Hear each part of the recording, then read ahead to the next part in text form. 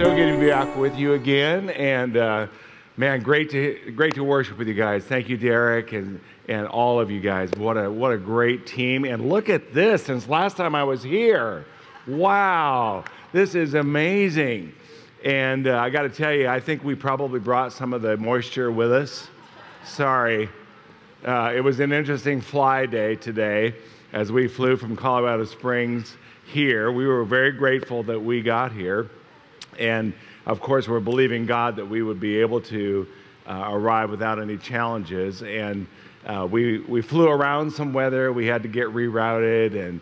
And I believe it's about 24 inches of snow at the college right now in Woodland Park, Colorado. And so one more time, we have springtime in the Rockies. So there's a lot of moisture going on right now. And we're experiencing that in Southern style. Right? So it is good to be here. Listen, this is going to be an exciting weekend. I know this is a God-ordained time. And if you can, I know whenever you're local, it's a whole different thing than if you go to a conference somewhere else where you are staying in a hotel or whatever and you have to be at the conference kind of thing. When it's in your hometown, you got all kinds of stuff going on, and it's hard to sometimes come to a whole series of meetings. But I just want to encourage you. I'm going to build on this weekend, and we're going to be having several sessions together.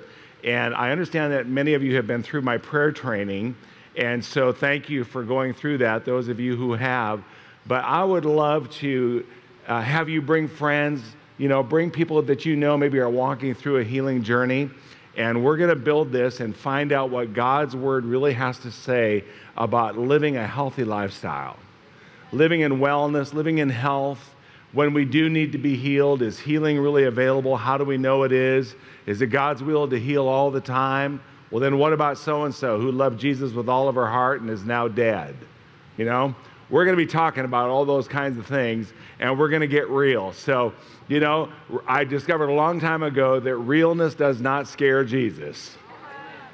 So rather than try to fake liberty, fake freedom, fake something, praise God, we can be real and just apply the truth to our reality and watch the truth bring change to our reality. Because how many know that God's word, John 17:17 says, "Thy word, O Lord, is truth." So when we apply truth to our reality, whatever it is, if it's a family situation, if it's our finances, if it's a relationship situation, whatever it is, as we begin to apply truth to our reality, truth always trumps reality. And people say oftentimes, I just want to be real. And in their effort to be real, what they really want to do is just live in unbelief. How many know there's a difference between being real and being in unbelief and doubt? So what we're going to do is we're going to learn how to be real, but we're going to put truth on reality and watch truth bring change that only truth can do. God's not just interested in getting you information. He is interested in bringing transformation. So speaking of transformation, I'm so blessed I get to be here with my sweetheart of, I'm in trouble, 39 years in June coming up. Would you welcome Tracy tonight? So great to have her here. We have 2 children who are grown, and we have 3 grandchildren.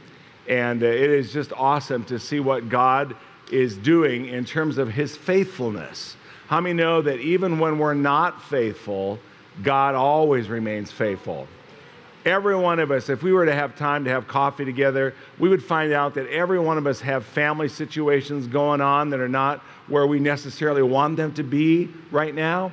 Or we've got situations in our lives that may be storms or maybe trials that we're walking through. And, the temptation for people who are not in, quote, full-time ministry, as we typically think of it, is that people on the platform like myself have it all together and everything about us is just honky-dory. Well, y'all know that's not true, right? That may be your reality, but we're going to put truth on that and bring some new reality to you. Because how many know that Jesus said, in this world, you are going to have trouble. Well, I don't want that promise. Thank you very much, Jesus. You can keep that promise. No, it doesn't work that way.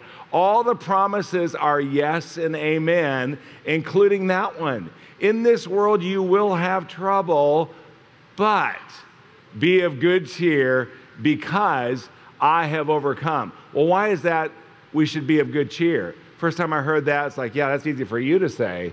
You be of good cheer. You don't know what I've been going through. See? But he says, be of good cheer because I have overcome. Because you know what? If Jesus has overcome, that means you are an overcomer.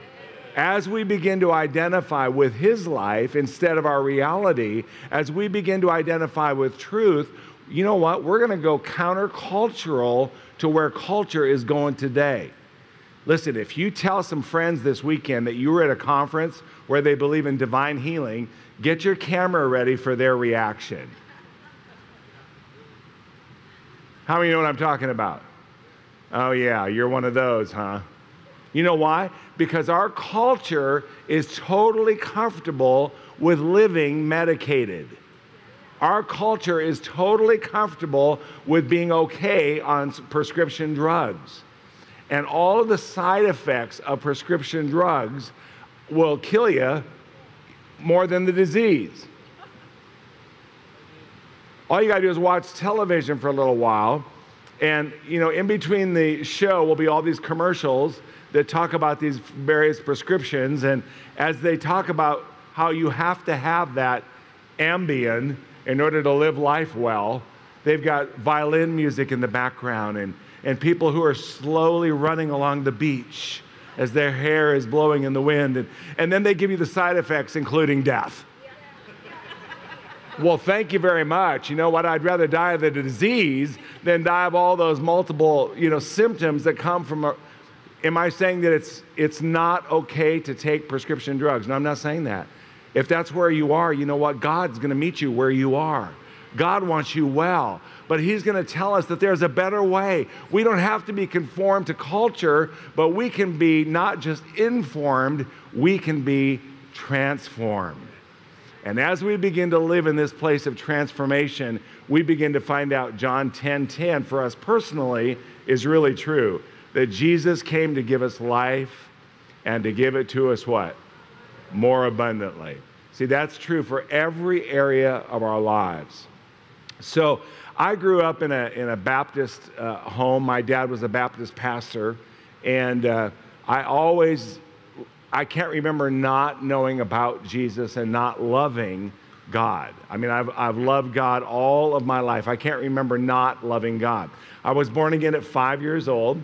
And so growing up in that atmosphere for me, we didn't necessarily teach sickness, but we didn't know that it was God's will always for us to walk in wellness and health.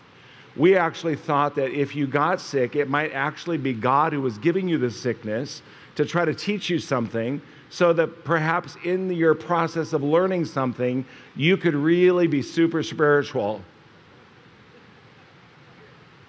Why are you laughing? How many of you grew up Baptist? All right. How many grew up in some other denomination that was similar to what I'm talking about right now? And you know what? You were really spiritual if you could glorify God in the sickness, not so much in the sickness, but because of the sickness. See? So we took it a step further, and we actually came to expect certain things like, for instance, flu season. Tracy and I were in Whole Foods the other day. We should probably own stock in Whole Foods, but it's one of our favorite stores, and we're going in past the area where all of the natural pharmaceutical type, what do you call those things, like vitamins and supplements, there you go, the supplement section, right? And on the end of the aisle is a sweet little chalkboard that's about that big, and it's got little tulips coming up on the bottom, and it says, flu season is here. Allergy season is here. I'm like, well, who knew? We thought it was Christmas, and then it was Easter, and, now it's allergy season. Are you prepared? Have you got your whatever to get prepared? See, what do? We begin to get conformed to culture in ways we don't even know we're being conformed. We're listening to movies and watching TV, and in between we probably see 20 different commercials about prescription drugs. And we begin we start to get so familiar with all of this that we actually think it's normal. Well, it's not normal. It's weird. Come on, tell your neighbor, that's not normal. That's weird. Now, here's what is normal. It is normal for the Christian to learn to live in health and wellness by the Word of God and allowing the Word of God to prosper us from the inside out to where we can live life abundantly. We can live in the blessing of the Lord.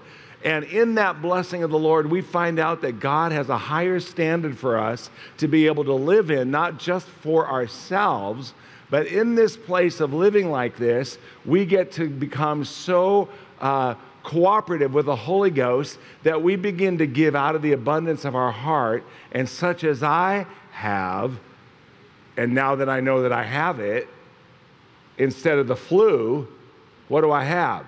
I've got the life of God living in me. I got the healer living in me. And so what am I going to give? Such as I have, give I you. In the name of Jesus, rise up and walk. In the name of Jesus. And we begin to learn how to cooperate with what God has already done in Christ, and we begin to live life in a whole different way. Well, it's gotten pretty fun, I got to tell you. You know, when I was living in my high school years as a Baptist kid, I thought one of my scariest moments was if I really gave my heart and my life to Jesus, he'd probably send me to Africa and I'd have to live in a mud hut. I just knew if I really just surrendered all, I surrender all. No, I don't. Because you know what? As soon as I do, he's going to ask me to go to Africa and live in a mud hut. I just know it.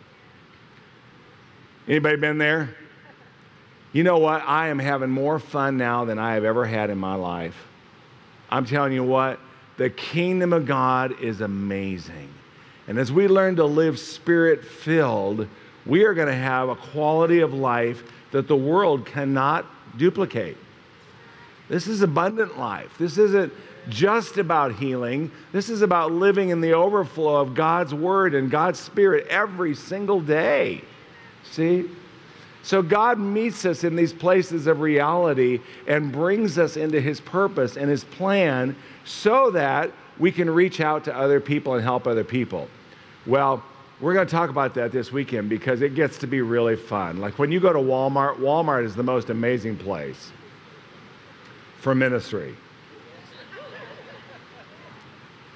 You're like, seriously, you love Walmart? You all need to pray for me.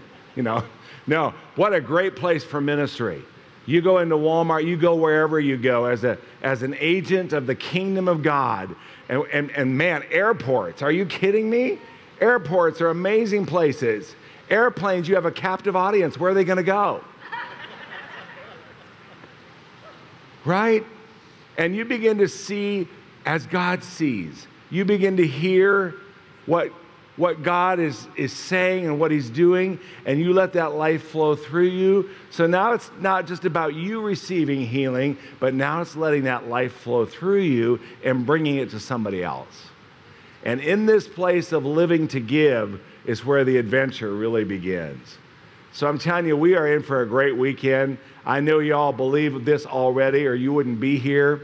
And so we're gonna get into the Word of God. We're gonna find out a lot more about this, and we're gonna have a good time together. And I believe tomorrow is gonna be a lot quieter than tonight, rain-wise.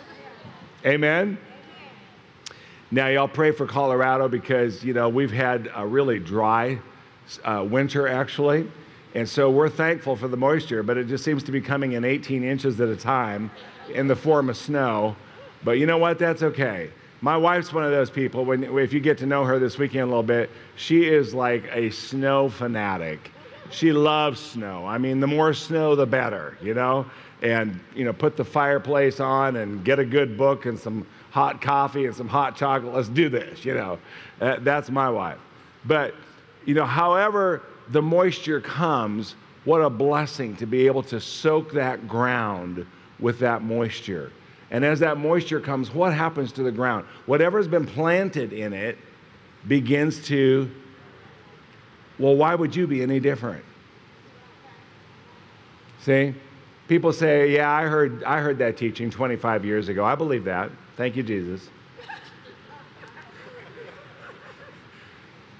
You know, I remember one time when I was living in Tulsa, I was in Tulsa for, I guess, most of the 80s, you know, and I was the worship leader at a church there called Grace, and so we heard Brother Hagin a lot when we were there and even before we got there, but I remember one time he got up to minister and he said, you know, open up your Bibles to Mark 11, chapter 11, verse, I'm thinking, oh, here we go again. Mark 11, 23 and 24. How many times are we going to hear Mark 11? You know, and the Spirit of God's really brought me into a place where he led me in that moment into truth. You know, he said to me, oh, so you've already heard it all. And as I repented and humbled myself, I began to learn that, you know what? As I sat under that watering, as I sat under that refreshing that God was bringing, something new began to sprout out of me. Something new that was planted in me began to find fertile ground. And in this place, it was like I heard it for the first time. Bill Johnson was ministering not too long ago, and he was saying something about how the blessing of the Lord makes rich and adds no sorrow. I've heard that at least 100 times if I've heard it once, maybe hundreds of times. But you know what? In that moment, I heard it. And it was like I realized it wasn't my job, it wasn't my employment, it wasn't my, income streams, it wasn't my cleverness. It was the blessing of the Lord that made rich and added no sorrow. I heard it. So our prayer for you this weekend is that as we sit under the Word of God and we allow God to water and plant, you know what? He is the one that's going to bring the increase. So tell somebody next to you, God's going to bring increase to you this weekend. That's who God is. That's what God does. Hallelujah. Real quickly, I want to tell you that Pastor Mark mentioned about the Healing is Here conference. And we are, again, of course, having that conference in August of this summer season. August 9 through 12 is going to be our next Healing is Here event. But let me just tell you really quickly, it has truly been amazing to be a part of this. And the students that have gone through the prayer training, as we call it, are now in the thousands. We've lost count of how many students have actually been trained in how to minister healing to people who are needing to receive that. And I'm going to talk about this tonight, and we're going to get into this a little bit, because one of the things that often happens is we think that it's up to us to make the healing happen. I've seen it over and over and over again. It's almost like we're trying to convince God, we're trying to do something to get God to finally give us our breakthrough. Lord, So we're going to find out that that's an old covenant model that's already been fulfilled. Let's not go there. We don't want that t-shirt. Been there, done that. Keep it there, right? But so many times it's based on what we are doing rather than based on what he's already done. And we know this, at least at some point, but we're gonna apply this in a really practical way this weekend. But saying all that to say that there have been thousands of prayer ministers now that have been trained all over the world, and this message of how God wants us well is really beginning to take root. We're seeing the fruit of it literally worldwide. It's incredible. But when we were having our first Healing is Here conference, we had been trying to go on the road and bring healing on the road, and we will always do that, and I will always do that. But we were getting requests from all over the place, and we just couldn't make it happen. I mean, I was teaching, I had my schedule. Sounds good, doesn't it? Already getting quieter. I have my schedule of my classes that I'm teaching, and we're getting invitations now to go international, and what do? Well, thank God for live stream, number one. Because right now, even as we're live streaming, this group that's here, which is a great looking group, by the way, y'all look good. Tell somebody, you look good. Come on. Tell somebody. But you know what we got going on here is being live streamed around the world. And this is available for people who want to join, and thank God for the technology of the internet. And so as these conferences started to happen, this first one in 2014, we didn't know how many people were going to be coming. We ended up having so many people we couldn't even get them in the auditorium. It was like overflow out of the auditorium going downstairs. And as we began the conference, you know, it was very similar to maybe what some of you have said tonight. If I can just get to that Birmingham, Alabama healing conference, I'm going to receive my healing. You know what? Yes, you are. If you've said that, if you've confessed that, man, we are in agreement with that, and I believe you are going to receive your healing this weekend. And it's like the woman who had the issue of blood, and she said, if I can just touch his garment, that's where she was at. And she spoke out where she was at and declared it. And how many know that because of her faith, she received it? Amen. So as we began the conference, it was literally like putting a match to gasoline. I mean, it was just like all of a sudden, all over this place, you know, I mean, hundreds, you know, I don't even know how many people we had. I think we had around 1,400, 1,500 people, something like that. People began to get up out of wheelchairs. People began to take off breathing apparatuses. People who were walking in on crutches and walkers began to discard them and throw them to the side, even before they got into the healing lines at the end of the services. They couldn't even wait until somebody could actually lay hands on them. They're like, I'm done with this stupid wheelchair. I'm done with this walker. If Jesus already paid it all, then what am I doing with this thing? You know, and all of a sudden faith just began to erupt from the inside out, and we began to see all kinds of supernatural manifestations of what Jesus has already accomplished. It wasn't like Jesus just showed up in Woodland Park, Colorado and said, all right, y'all, you've been praying for a long time. I'm going to just go ahead and heal everybody right now. This is probably a good time to do this. I know Jesus already healed 2,000 years ago. And when we get that settled in our hearts, where we really begin to realize that the price was paid, then we learn how to cooperate with the Spirit of God and how to receive the provision. But right now in the church, I'm telling you, the Bible says in the last days, there's going to be doctrines of devils that are going to infiltrate the church, and one of them is the doctrine of sickness. It is so normal in many circles today that if you tell somebody they can be supernaturally healed, they will fight you to stay sick. Now, I know that sounds really weird and like, oh, yeah, sure. No, trust me, I've experienced it many times. As the director of our healing school at Charis Bible College, I've had people fight me to stay sick. So we have right now 5 years of archives of healing schools. We have healing school once a week, typically on a Thursday. We've now started an evening healing school, but we're not live streaming it yet, but it's once a month, in addition to our daytime healing schools. But we have 5 years archived of different teachers who are teaching through the healing school. So I tell people all the time, if you really want to stay sick, it's going to be really hard to do that here. We're going to make it really hard for you to stay sick. Amen. Because as you start getting marinated, how many of you know if you want to marinate a really good steak? Oh, that sounds good right now. Come on, anybody got a witness tonight? Praise God. Get a good marinade going on and get that steak on the barbecue, and, you know. Well, how many of you know if you're going to marinate a steak, you can't just put it in the marinade for 2 minutes and lift it back out and call it good. Why? Because it's not going to take on the flavor. But when you marinate a steak, you get it in that marinade and you have it be in there for a while, then you get that thing on the grill. Oh, yeah, Bubba, come on. We're talking some good flavor. Well, how many know the Lord says to taste and see that He is good? When we spend time in the Word, we spend time in the Spirit, we begin to take on the flavor. We begin to take on the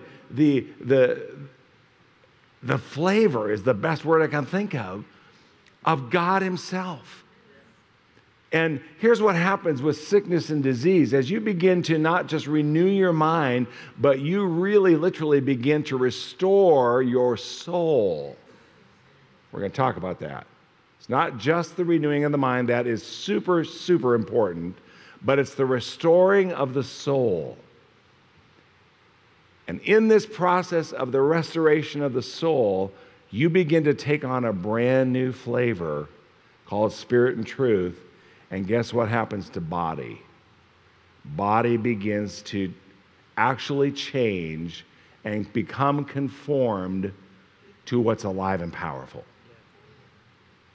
I have seen this now, I would probably be safe to say hundreds of times, where people who have cancer, for instance, come in and whatever the doctor has given them for their prognosis or their diagnosis, they've got something going on that's, not good, and medically speaking. And they begin to sit under the Word of God. They begin to believe God's report, not the doctor's report, but whose report will you believe? They begin to believe the report of the Lord. And as they sit in this process many times, it's not an instantaneous healing. And thank God we've seen thousands of instantaneous healings. And I love that when that happens. But many times it doesn't happen that way. And so if it doesn't happen that way, often the person will feel discouraged because that's what they wanted was just a zap. And we're done with this thing, Well, probably there is something going on within the soul of that person that is not allowing them to receive that way. So for them, it's going to become a process. But the good news is we've seen that process manifest in full healing now thousands and thousands of times. So what happens, for instance, to cancer? You have a medical report, and I'm just picking cancer out of the air because I hate it so much. Amen. I hate cancer. I hate all sickness and disease. I remember Andrew was teaching one time at a gospel truth rally, and he said, I haven't had sickness dominate me in 40-some years. I've had stuff come against me, but it has not dominated me in 40-some years. I can't remember the word he actually used, but it was something like that. And he paused and he said, but that's because I hate sickness more than you do. And I remember I was sitting right where Tracy is, and I'm like, oh, yeah? I'm saying to myself, oh, yeah? You know what? We got to get to the place, the Bible says if we love God, we are going to hate evil. If you love God, what do? You hate evil. I love what God loves. I hate what God hates. What does he hate? Evil. Well, you know what? Cancer is evil. Yes. Sickness and disease is not godly. It's evil. Amen. And this doctrine of devils has infiltrated the church to where if you believe in supernatural healing and deliverance and Zoe life of God, you know what? You're the weirdo. Well, no, not anymore. We're changing that culture, praise God. We're not going to live under the ways of the world. We're going to be transformed by the renewing of our mind and the restoring of our soul. And we're going to say, you know what? I'm going to take on the marinade of spirit and truth and watch the DNA of my body actually physically change.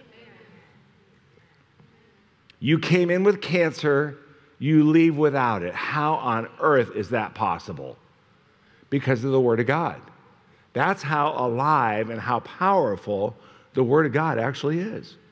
And you know what? It's not just big stuff like cancer, because here's the deal. Whatever you can tolerate, you will live with.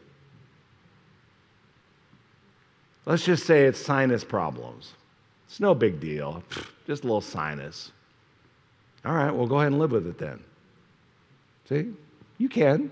Jesus will still love you. He's not going to love you any less just because you have sinus problems, right? It's just a little headache that I get, every 3 or 4 days, and, it's okay. Okay. It's not going to mean that Jesus is going to love you less. It just means that you don't have to live with that thing. You can believe God and learn to walk in health and wholeness.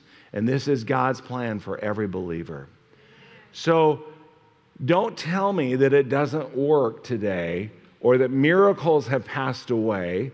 Don't tell me that it's not effective anymore because when the last apostle died on the earth, healing went with him. No, healing is here. Amen? Healing is here. The gifts of the Spirit are alive and well. Thank you, Jesus. Miracles are here. Health and wellness. If it's instantaneous, if it's a process, it doesn't matter. God wants you well. Hallelujah. He paid an incredible price for you to walk in the fullness of your redemption and your salvation. And Jesus wants us not only to get it for ourselves, but he wants us to so get it that we're able to give it to somebody else.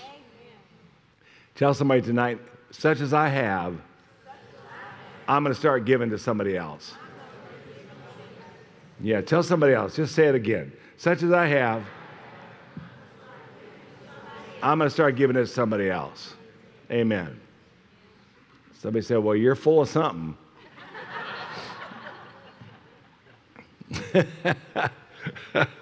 Especially when you start talking like this. See? You know, people are okay if you just talk about salvation. Well, most people. Unless you watch Oprah a lot. You know, how many know she's got her own doctrine of salvation? See? All roads lead to God, don't you know? Jesus is just a way. He's not the way. See?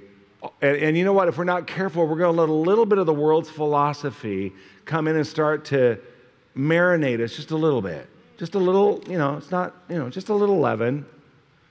And all of a sudden, we are so marinated in unbelief, we don't even recognize it. And here's what we're going to find out this weekend. Most people think that their issue is that they have a lack of faith. If you talk to people about healing and wellness and health, most people, even Christians, now I'm not talking about unbelievers, I'm talking about believers who are attending church, their issue is going to be, I just need more faith. And I tell you what, it's discouraging when you're running around from conference to conference, from meeting to meeting, trying to get more faith. Man, I was there for years and years. I was in the Word of Faith movement and all of that for a long time, and I thank God for it. I learned a lot of great things. But I tell you what, when I got turned on to the grace message, my whole life began to change so much because I began to realize that I've got the same faith that raised Jesus from the dead already on the inside of me. Why would I be thinking that I've got to get more faith if I've got that faith? If God's given every man the measure of faith, what is that measure? The same faith that raised Jesus from the dead. Then what am I doing trying to get more? See, I just got to recognize what I have and realize I don't have a faith problem. What I have is an unbelief challenge.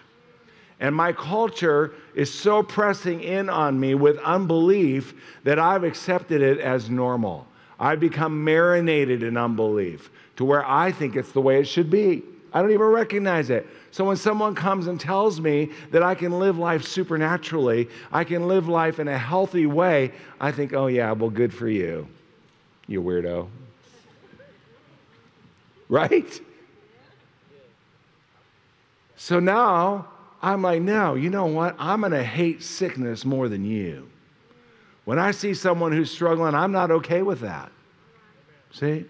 When I go to Walmart and I see these people in walkers and, man, Tracy, when we're out shopping together, I don't shop very often. She does most of the shopping for us, but, every now and then we'll be there together and I'll see somebody in some kind of condition and she knows, just because of this passion that's in my heart and because we have the Holy Ghost, really. And I'll see somebody and she'll be like, uh-oh, here we go. It can turn your shopping trip into a long whole deal. Man. Get over there in the produce section and they got the natural fruit and then God shows up with the fruit of the Spirit. And such as I have, give I eat. I'm telling you, it's amazing. We work out at 24-Hour Fitness in Colorado Springs, and one day this lady was on this treadmill, and all of a sudden she was, I don't know what happened. She was jogging 1 minute, and the next minute she fell off the thing and was on the floor. And everybody just kept on working out, like they were on their ellipticals, like, oh, that was weird. And I'm like, wow, really? And when I saw her fall off of there, I immediately stopped, and I came over and I said, ma'am, are you all right? And she was not okay. I mean, I don't know what was really going on, but she was crying. She was upset. She was probably more shocked than anything, but she was obviously in pain. And so I could have just said to her, you know, I'm sorry you fell. God bless you. Be warm and filled. Jesus loves you. That's not going to work for me anymore. You see what I'm saying? So I walked over to her and I said, I believe in healing, and I see crazy, amazing things happen. Can I pray for you? And she kind of looked at me like, yeah? Like, that's weird, but okay. So I just laid my hands on her and I said, Father, in the name of Jesus, thank you for providing healing. I speak to this body now, and I command this body to come into alignment to the finished work of Jesus. In Jesus' name. She goes, oh, whoa. And then she goes, who are you? I said, it's not important who I am, it's who Jesus is. He's already paid the price, not me. I went back and I started exercising and doing what I was doing before. She kind of went off someplace. And about 15 minutes later, I moved to a different part of the gym and I saw her telling 2 or 3 of her girlfriends, and she was going like this, that's him.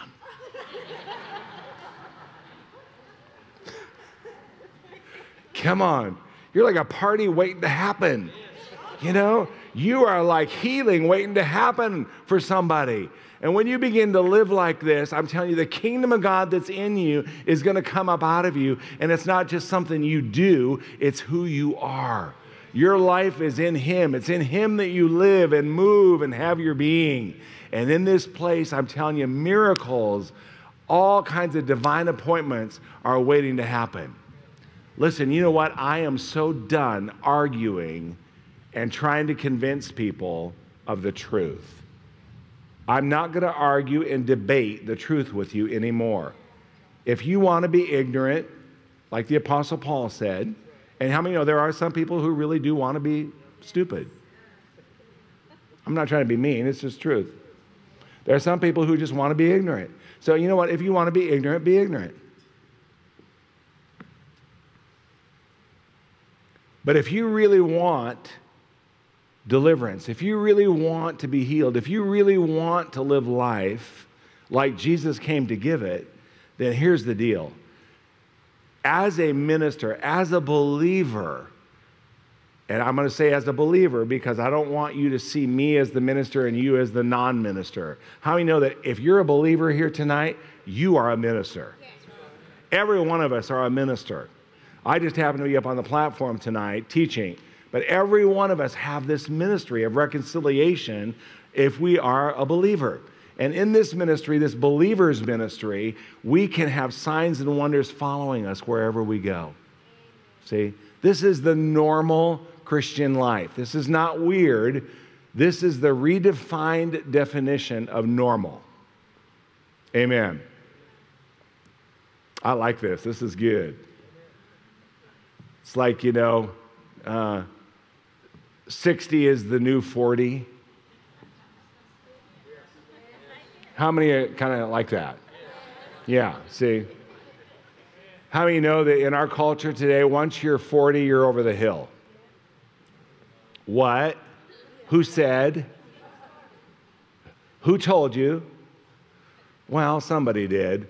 And then you know what? Once you're over the hill, here's what you can start to expect. What's the first thing to start to go? Your hearing. What?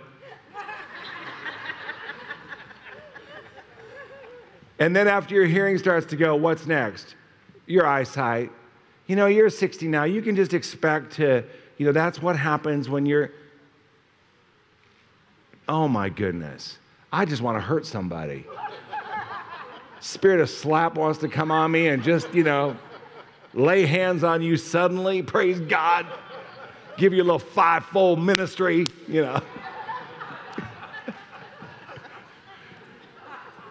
So you know what we do as we begin to age? We put our expectation in being conformed to the ways of the world. See? And we think these things are just normal. Well, I'm such and such an age now, I should just expect this. No, you shouldn't. What you should do is get into the Word of God and reset your expectations. Amen. not learn to tolerate it, but reset your expectations. Listen, those of you who are older here, and I'm not even going to define what older is because I just turned 65, and now 65 looks really young to me. But when I was like in my 20s, I thought 65 was like next to the grave. I mean, man.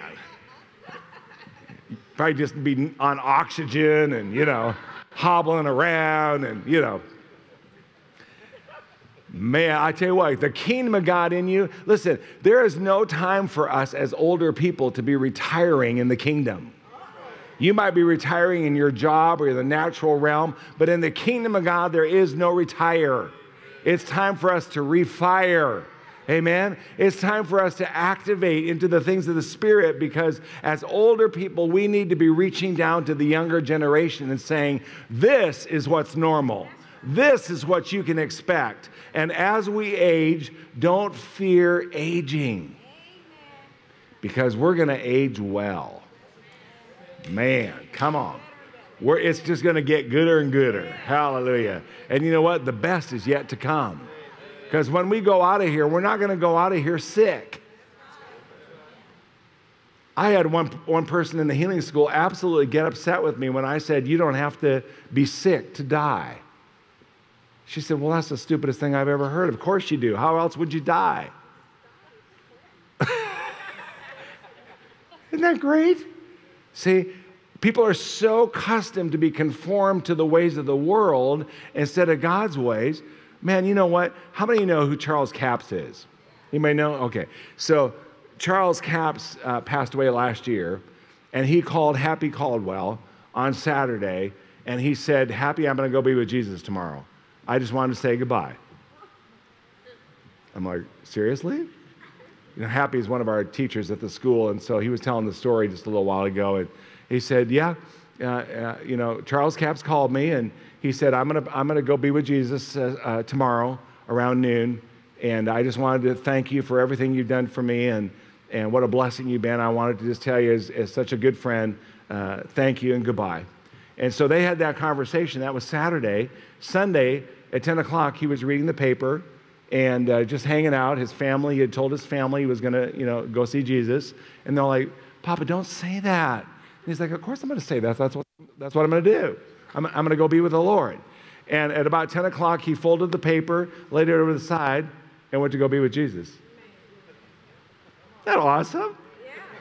Man, that's how to go. Yeah. See? Why do we have to die sick? Yeah. Why do we have to let sickness take us out? No, we don't have to. See, Jesus said, I came to give you life, and I came to give it more abundantly. And listen, when you begin to realize the price that Jesus paid in order for you to live like this, man, you're going to start hating sickness like I do. You're going to start loving life like I do. And you're going to begin to realize, you know what, I'm not going to retire, I'm going to refire. And I'm going to reach down in my generation, I'm going to bring good news to a whole generation right now that's getting so crazy, they don't even know what bathroom to use. Okay, we just went there.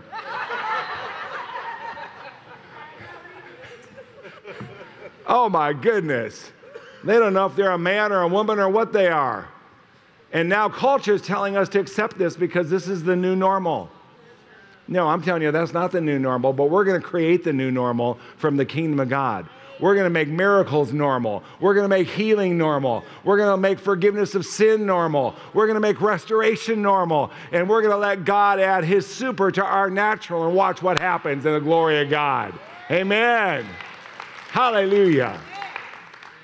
So this doctrine of sickness that has infiltrated the church today is not just a little every pocket here and there kind of thing. Let me tell you, it's church-wide. And it is a big deal. Man. And I'm so grateful to be with a ministry, a college, a ministry that is teaching wellness and health and healing. I'm so grateful for Andrew and Jamie Womack, who have been preaching this message for so many years. And Tracy and I feel so blessed to be, involved with someone who has this anointing, who has this DNA, if you will, not only just as a philosophy, but operating in their lives and truly walking in the fruit of it. It doesn't mean that you don't ever have a problem. Andrew's had all kinds of stuff that he's walked through. And not just 25 years ago, but recently. Jamie Womack actually died about a year and a half ago with an incident where she fell on her camera. She had one of those big, what we would call now like an old-fashioned camera, the kind with a lens that comes out, like a real camera. Because, I'm saying that because most people now don't even know what that looks like. Because now it's all about the smartphone. Who carries a camera and a phone, right? So anyway, she had one of those really nice cameras, and they were out, and she tripped on something and fell, and when she fell, that extended lens part fell against her chest, and when she fell on it, it stopped her heart.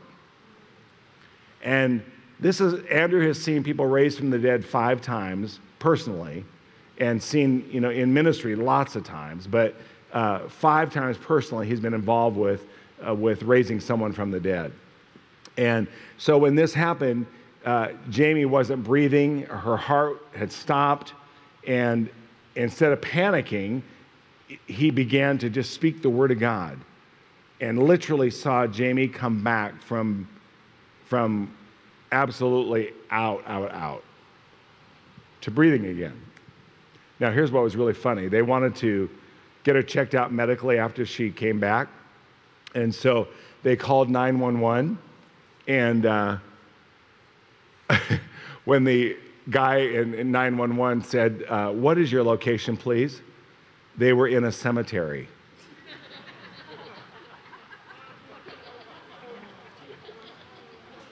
True story.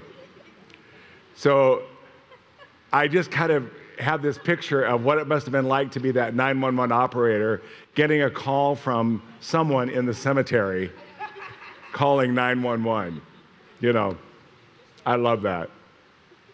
Listen, I think we're going to see a lot more resurrection. I think we're going to see a lot more supernatural restoration and resurrection taking place in all kinds of families, all kinds of situations, even here this weekend. Some of you have given up. You've said, you know what? I think this is the way it's going to be. I love Jesus. Jesus loves me. I know we're good. But you know what? You've just settled into the normal that you've been used to. But God is going to reset your clock. God is going to reset and give you a new number to call. And it's going to be a 911 in the spirit to say, thank you, Jesus. You've already done what needed to be done. And I'm going to hook up with this because you know what? That price has been a tremendous price. So saying all that to say that this doctrine of sickness that has infiltrated the church, why is it so prevalent today? You know why? It's because we don't believe healing was provided in the atonement. We believe that when Jesus died on the cross, it was the forgiveness of sin. That's it. So I want to spend a few minutes tonight, and then we're going to unpack this further. And sometime this weekend, I would love for us to actually receive communion together as a part of the celebration of what God did in the atonement.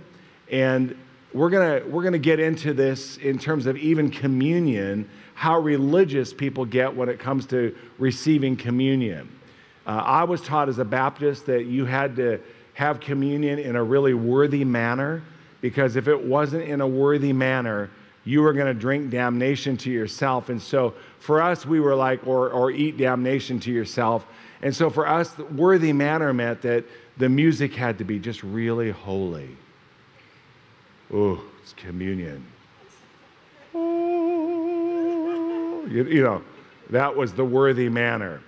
So we tried to get really holy in that moment so we wouldn't drink and eat damnation to ourselves. And so when communion would come around, we'd be like, I don't even know how to be really holy right now, but whatever that's going to look like for me, okay, here it is.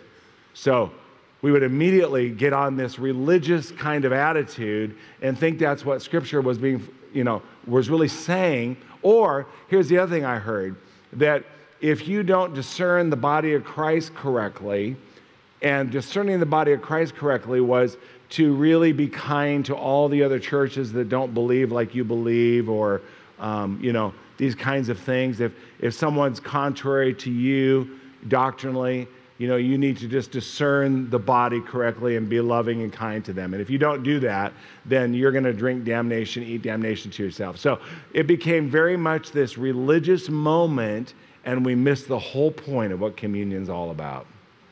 So we're going to talk about that this weekend as well, and then celebrate that.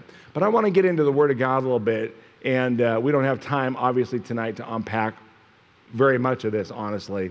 But let's go to Deuteronomy 28, and I want to begin to just talk a little bit about this process of atonement. Has healing really been provided in the atonement? And as you go to Deuteronomy 28, if you've got like a marker or some kind of something that you can just put there, go ahead and do that, because I also want us to look at a couple other scriptures, but I promise you we will get to Deuteronomy 28. So, first of all, was healing really provided in the atonement? Yes, it was.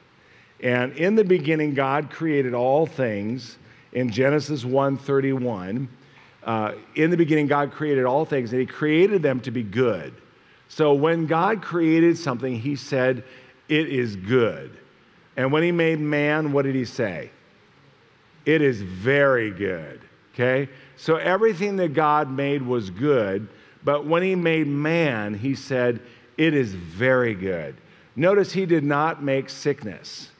He did not put sickness in the garden and call it good.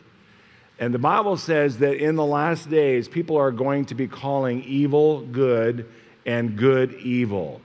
Are you seeing it happening right now? Absolutely. In our culture today, this is rampant. If you believe what the Bible calls good to be good, the world typically is calling that evil. In fact, many of the world, people in the world are calling you evil. Why? Because you're a Christian. If you're a Christian, you know what? You're a hater. If you're a Christian, you know what you are? You're intolerant. See? So all of these things start to become confused and blurred, and we're not even sure where we are in the mixture of the whole thing. And so what we end up doing typically is we begin to back off, and we begin to go quiet and shift into neutral. Well, God's going to show us that whatever God does, it's always very good. Now, watch this. I'm going to make a statement, but I want you to really hear me clearly. God is always good. God is always good. But good is not always God. There's lots of good that is not God. And in fact, there's a tree called the knowledge of good and evil. And then there's a tree called the tree of life. God is always good. Good is not always God. We've got to learn what the kingdom looks like, what it sounds like. And when people begin to tell us that sickness is normal, that should raise a flag right away to where we go, you know what? No, that's not good. That can't be God. God is good. No. So before the fall of Adam, there was no sickness. Sickness came into existence because of original sin. So we're going to find out that sickness and sin are linked together, but here's where most people get under condemnation, is because they think it's because of their personal sin that they have sickness, or someone's going to tell them, the reason you have cancer is because, you did this, this, and this. Well, wow, thank you so much for just putting me back under the law again, right? So it's not so much about your personal sin, even though personal sin could have opened up a door to what you're dealing with in terms of physical symptoms. It could. Like, for instance, unforgiveness is really stupid. Why? Because unforgiveness opens an access to the enemy in your life. It's not that God has brought that sickness on you. You've got an open door to the enemy to be able to say, come in and just hit me. Come in and shoot arrows at me. So things like that are always lack of wisdom issues, lack of knowledge issues. They're just not smart. But sickness came in through original sin, not because of your personal sins. How many of those stuff in life just happens? You know, one of the things that people often struggle with is, you know, I love God, I'm believing God. Why am I even dealing with this? Why do I have to believe God for this particular physical issue when I've believed this for 25 years? Why am I still dealing with this? Because life happens. Stuff happens in life. Why?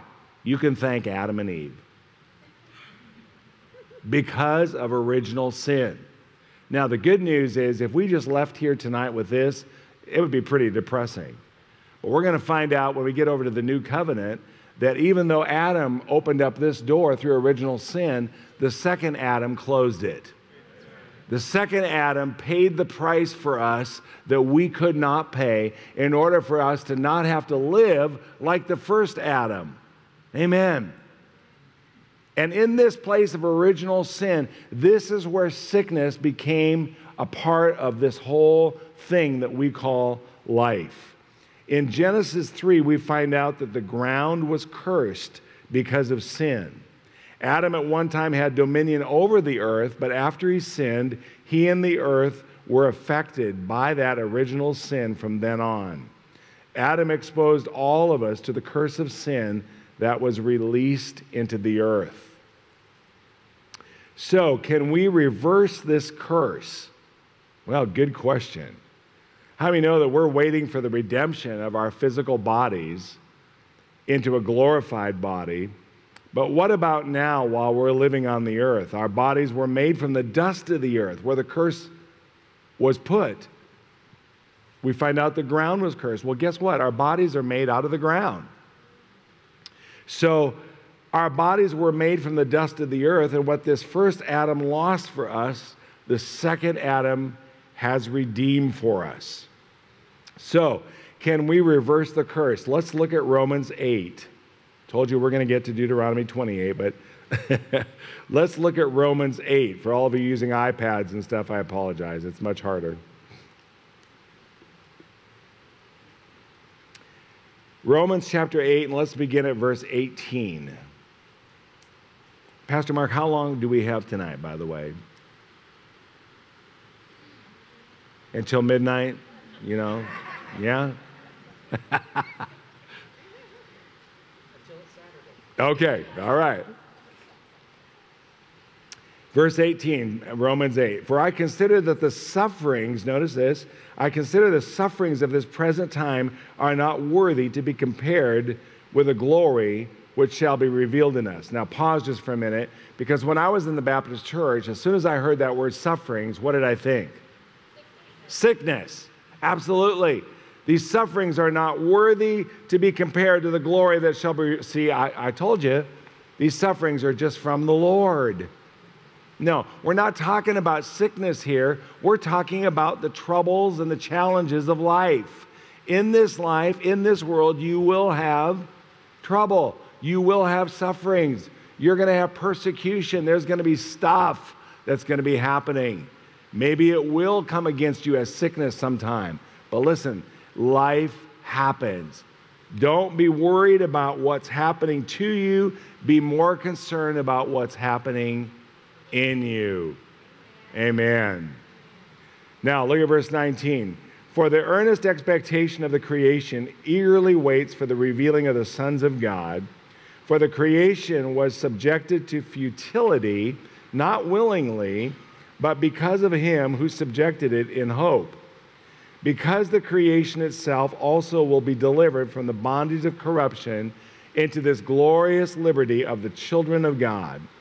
For we know that the whole creation groans and labors with birth pangs together until now. Not only that, but we also who have the first fruits of the Spirit, even we groan within ourselves, eagerly awaiting for the adoption, the redemption of our body. For we were saved in this hope, but hope that is seen is not hope. For why does one still hope for what he sees? For if we hope for what we do not see, we eagerly wait for it with perseverance. God has always wanted us to know him as the healer. We're gonna talk about this Romans 8 passage here just for a minute, but God has always wanted us to know him as the healer, even in the Old Testament. Even before he could reveal the lamb that was slain before the foundation of the world. The word had not yet become flesh. So, again, without getting off into a long teaching on spirit, soul, and body, and I know Pastor Mark and Jennifer have taught you well in this area, but how many know that our spirit man has already been redeemed? Our spirit man became brand new. When you became a believer, 2 Corinthians 5:17 says you became a brand new created being. You became a brand new created species. You became a brand new person supernaturally in your spirit man. Did that take months and months to happen? Once you made that decision to receive the Lord Jesus into your life, was it a process or was it instant? How many vote process? Let's be democratic here tonight. No, it wasn't a process. It was instant. You became a brand new creation in an instant, right?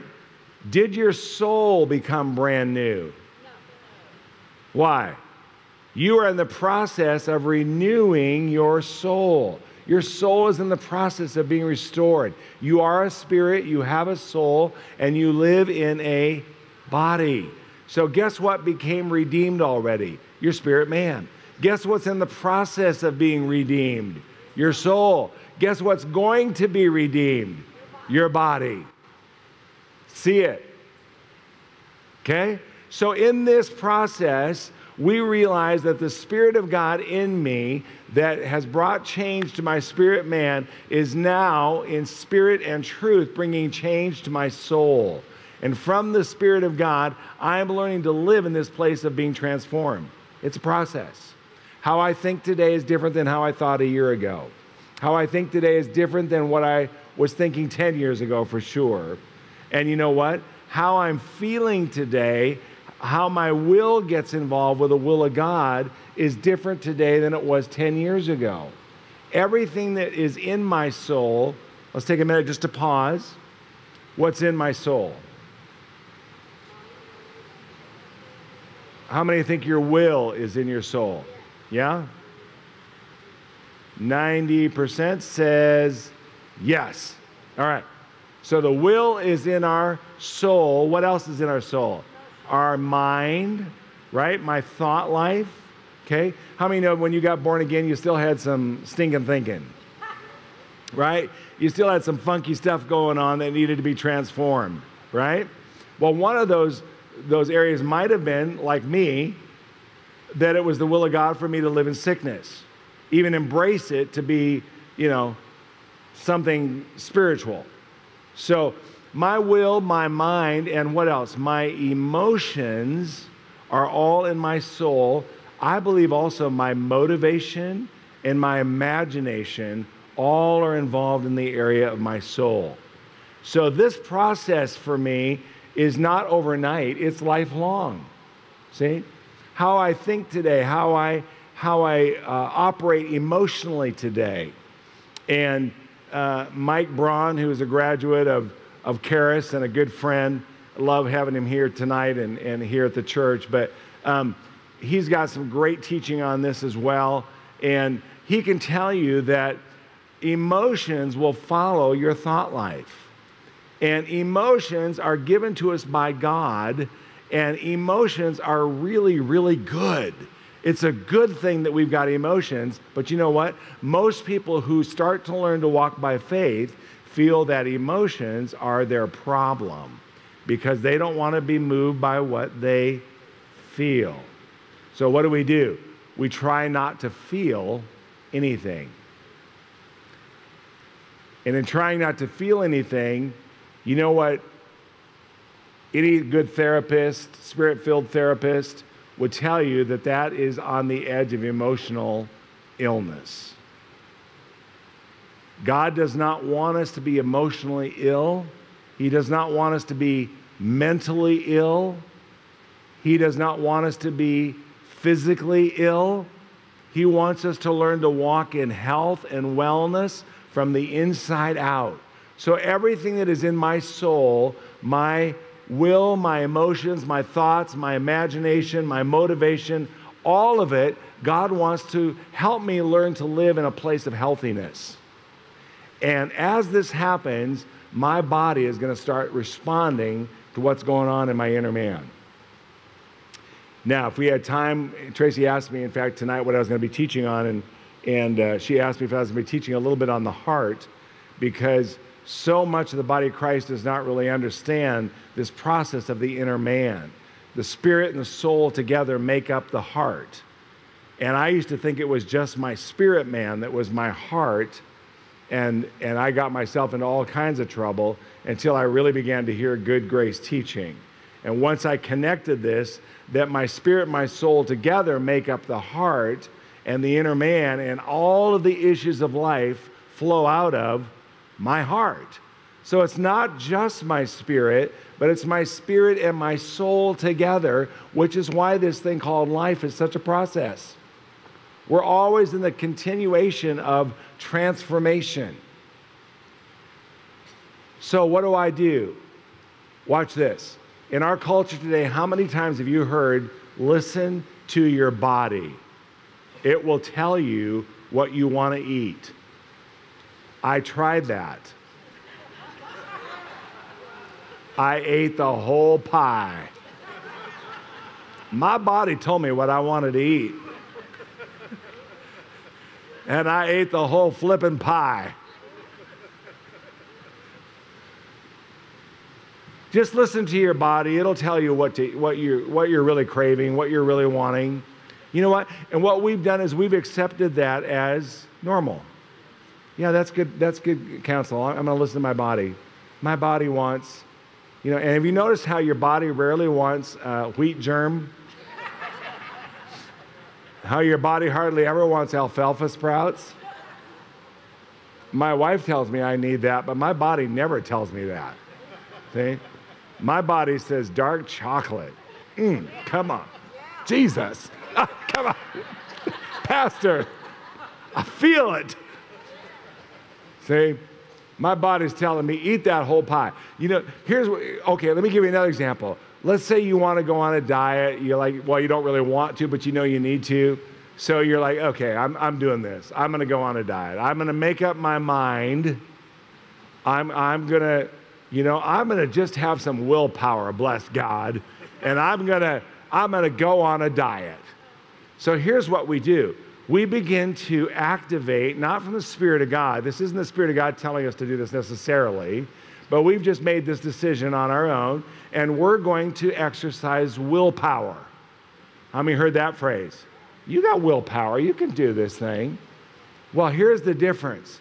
The Spirit of God has given us the fruit of the Spirit, and in that fruit, one of the fruit of all the fruit, one of the fruit is the fruit of self-control. So watch this. If you don't exercise and live from this place of the Spirit of God from the inside out, if you go on a diet using self-control, you're going to be doing good. But here's what happens when you use willpower. You're like in the morning, you're like, all right, this is it. I'm losing 25 pounds, bless God. I am not going to eat another piece of cake. That's it. I got the power. And you're not going to eat that piece of cake. By the end of the night, you've eaten the whole cake. And then what do? You start to condemn yourself. It's self-condemnation. I'm just such a worm. Oh, my God. And so you're activating from the soul because the soul always wants to be in control. But when you allow the Spirit of God through you and the fruit of the Spirit, you're going to begin to take dominion by the Spirit of God in you through the fruit of the Spirit. The same is true with sickness and disease. When you begin to take a little time and spend time looking into the mirror of God's word, you're going to get to the place where by the Spirit of God, you're going to resist that sickness. You're going to resist that temptation to be conformed to the ways of the world instead of being transformed by the renewing of your mind. See? Well, emotions are this way as well. So as we begin to allow God to heal our emotions, instead of living by our emotions or being controlled by our emotions, now we're learning how to let our emotions be safely expressed through our spirit man. Remember what David said? Of course you do. Bless the Lord, O my soul, and all that is within me. Bless his holy name. See, if we're going to, Derek, if we're going to worship God with emotion, here's what much of the church today worships like this. Let me just get on my soapbox for a couple seconds here. Bless the Lord, O my soul, and all that is within me. Bless his holy name. Bless the Lord, O my soul, and all that is within me. Oh, sorry. I showed a little emotion there. All that is within me. And then we say at the end of the service, you too can receive this same Jesus. Are you kidding me? Who would want to? You're like, dude, you're like a funeral just waiting to happen somewhere. Got that scary music going on, and we're asking people, come be a part of the church. You're like, no, thank you. You're weird. See? But when we start realizing how God has created us for his glory, everything within us, everything with breath can praise the Lord. Man, with my breath in my lungs, I'm going to sing his praise. You are great. Hallelujah. Well, what happens? I begin to get marinated by the Spirit of God and just let the Spirit of God rise in me and begin to bring that transformation from truth and spirit. It's completely countercultural to how the world says we should be living. Well, don't wake me up if it's not true, because it's working for me. Amen? And you know why? Because I know it is true. See? So watch this now. If we're going to allow the redemption of our spirit man to come up through us, in this life, we're going to learn how to live as overcomers. We're not going to wait till heaven. And here's why I know this to be true. In heaven, is there sickness? How do you know? How do you know? Talk to me. How do you know there's not heaven? What if you get up there and Jesus goes, infirmary, right over here. All you sick ones, here. Tracy said, because he only did what the Father told him to do. Okay, well, that's good for earth, but what about heaven? I mean, what if you get up there and there's like sin everywhere and what? Why are you looking at me like that? No? How do you know? You ever been there? You what? Uh-oh. She said it. She said, I believe. What do you believe? You believe that God's forgiven your sin?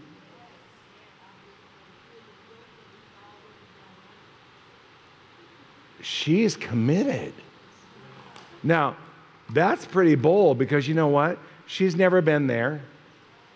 She's never been to heaven. Wait a minute.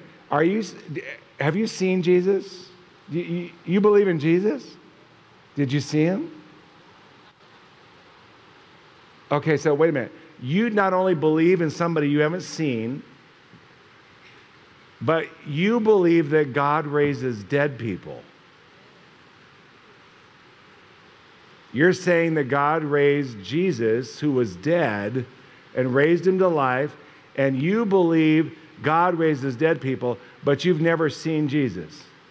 But he's telling you that you're going to go to heaven and live forever, but you've never been there. And you're willing to risk your entire future on something you haven't seen, but something you believe. Your entire eternity you're willing to risk on this, and you're sweating the small stuff?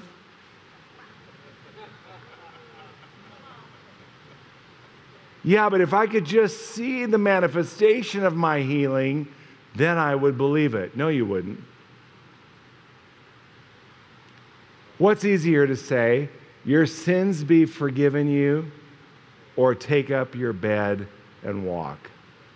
Listen, the same Jesus who paid for your sin is the same Jesus who by his stripes you are healed. How are you going to know that you know that you know? By the Word of God. We're not going to be unbelieving believers. We're going to be believers who believe. Amen? With that, let me share one last scripture, and then I'm going to wrap it up because I want to give us some time for ministry tonight as well. Now, Deuteronomy 28. Here's where we're going to find such joy, because in the Old Covenant, the whole purpose of the Old Covenant was to lead you into the New Covenant. The whole purpose of the Old Covenant was to be a schoolmaster to show you that you can't live this thing called life without Christ. There is no way that you can fulfill that Old Covenant. That was the purpose of it. It was a schoolmaster to bring you and train you into something that was going to be much better. And Jesus said the New Covenant is better. It's better promises. It's just better, better, better all the way around. Amen. Well, here's the difference between the Old and the New Covenant. And one of the differences, I should probably say, but Deuteronomy 28, notice verse 15. We don't have time to read the whole chapter, even though it'd be great to go back with this understanding now. Because in the Old Covenant, under the law, everything was based upon their behavior, wasn't it? They had to do in order to get. They had to do something in order to receive, right? So what if they didn't do it correctly? What happened? Instead of being blessed, they would receive a curse. But they did something, and then they got something. They did something, they either got a blessing, they did something, they got a cursing. All right? How many know that much of the church is still in that philosophy? Much of the church is still living in that place of what we would now describe as legalism, right? The good news is the grace of God has come to bring us into the image of Christ. The grace of God has come to set us free. The grace of God has come to teach us how to live in this place of wellness and abundance and health and blessing. Hallelujah. Verse 15 says, "But it shall come to pass, if you do not obey." Everybody say, if you do not obey. Say it again. One more time. It shall come to pass, if you do not obey the voice of the Lord your God, to observe carefully all his commandments and his statutes that I command you today, that all of these curses will come upon you and overtake you. Now, if we took time to go through all of this today, we would find out that eventually one of the curses is the curse of sickness. Sickness was never a blessing, even under the Old Covenant, even under the law. Sickness was always a curse. Amen. Sickness was a judgment on that sin. And so in the New Covenant, Jesus became the mediator, and through his obedience, everybody say, his obedience. His obedience. Say it again. His obedience. Through his obedience, he brought right standing or righteousness. He brought healing. He brought deliverance to us, and he became our sacrifice. Our only requirement was to believe it and put into action what we believed. Galatians 3:10 says, for as many as are of the works of the law are under the curse. For it is written, cursed is everyone who does not continue in all things which are written in the book of the law to do them. The curse of the law was the law itself as a means of righteousness. What was the curse of the law? The curse of the law was the law itself as a means to righteousness or right standing. Notice it didn't say Christ has redeemed us from the curses of the law. No one has the ability to successfully obey the law and therefore stand before the Father in righteousness. Wow. Look now at Galatians chapter 3 and verse 13, just 2 verses further down. You know this very well. Christ has redeemed us from the curse of the law, having become a curse for us, for it is written, cursed is everyone who hangs on a tree, that the blessing of Abraham, notice not the blessings, but the blessing of Abraham might come upon the Gentiles in Christ Jesus, that we might receive the promise of the Spirit through faith. So what we're going to find out is in the old covenant, it was always my obedience brought a blessing. My obedience brought a curse. It was my action to do something that would then get something. Now, if we were still living in that place today, which much of the church is, sadly to say, we would be continually in this process of trying to convince God to do something based on our behavior, to do something based on our actions. But the good news is that Jesus has redeemed us from the curse of the law, and through his obedience, he did something for us that now has brought us blessing. He obeyed on our behalf, knowing we would never be able to, and brought us in his obedience, brought us his blessing that is now the blessing of Abraham. Relationship with him in a spirit and truth lifestyle. So the good news is that you are already healed. You are already forgiven. Someone said to me a few weeks ago, how can you say that all future sin has already been forgiven when you haven't even committed the sin yet? And I said, that's a really good question. Let's think about that. So I said, you're okay with all of your past sins already being forgiven, are you? Or, And they said, oh yeah, I'm good with that. I said, so when do you think, if you could put a timeline on the first time you sinned, what year would that have been about? Oh, probably like maybe 1978. That was like a really scary year. And, probably 78. And I said, okay, so that was your past sin, and all of that you're okay with, that's been forgiven, but the future sin has not been forgiven yet. Is that what you're saying? Yeah, that's what I'm saying. Now, here's what's so stupid about that way of thinking. How long ago did Jesus die?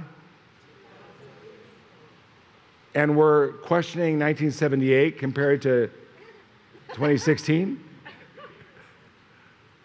Listen, if all of your sin wasn't forgiven at the cross, you're in a serious heap of trouble.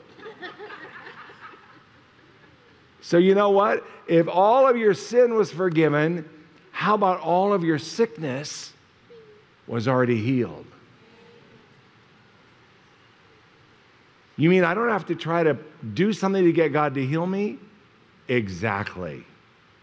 God is just telling us tonight, believe and receive. Just like you did for your sins being forgiven and you want to go to heaven, you're believing, yep, just like that. See? It's not any different. And as we unpack this weekend, we're going to realize, you know what, if God is for you, even in your healing journey, if God is for you, even in that trial, that situation that's not going right now like you really want it to go, but you're believing God, maybe it's a relationship with a son, a daughter, a family member, maybe it's a business thing, whatever it is. Listen, God says, cast the care of that on me because I care for you. Love me because I first loved you. Don't love me to get him to love you, but love him because he first loved you. See, right in the middle of this healing process, God says, I want to meet you in that place because you know what? I've already brought the provision to you. Just believe and receive. Amen.